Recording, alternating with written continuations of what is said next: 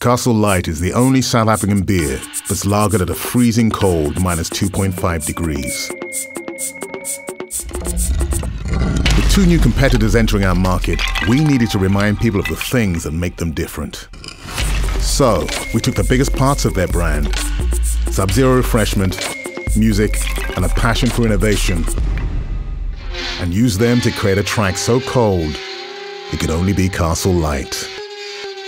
Partnering with two legendary South African hip-hop artists, we created Ziyabanda, an edgy hip-hop track made using sounds and samples recorded from ice.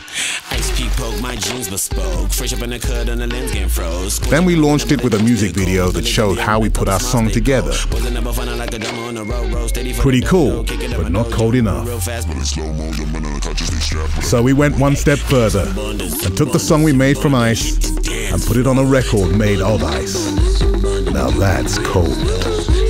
Then we played it on some of Africa's biggest platforms, like MTV Base, Slicker on Life, and Channel O, reaching a total audience of over 6 million people. Where the hell have you heard a record player playing an ice track? I don't care how cool the artist is, okay? Like, how do we take it to the next level? You know what I mean? How do we get a hard copy of the track? So we decided, let's maybe try something that's never been done before and press the song on, like, press ice vinyl. Ziyabanda has gone on to be one of South Africa's most watched, written about, talked about, shared and celebrated online campaigns, earning over 40 million rand in free exposure. We've given a beer that's all about ice a real smash hit.